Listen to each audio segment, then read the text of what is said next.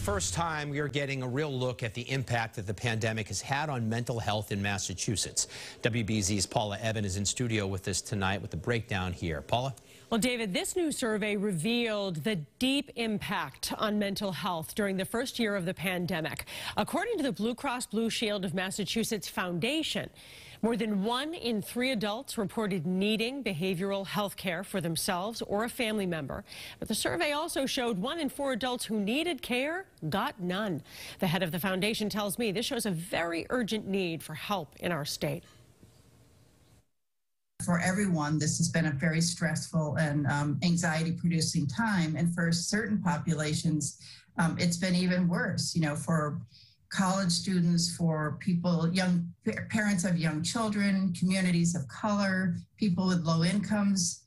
They've reported needing even more behavioral health services than the general population. Why is it so hard to find help?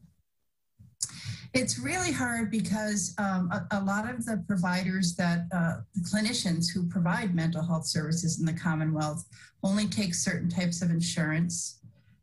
If you have Mass Health, if you have public insurance, it's very hard to find a provider who will take your insurance. And there are a lot of providers in the Commonwealth who don't take any insurance.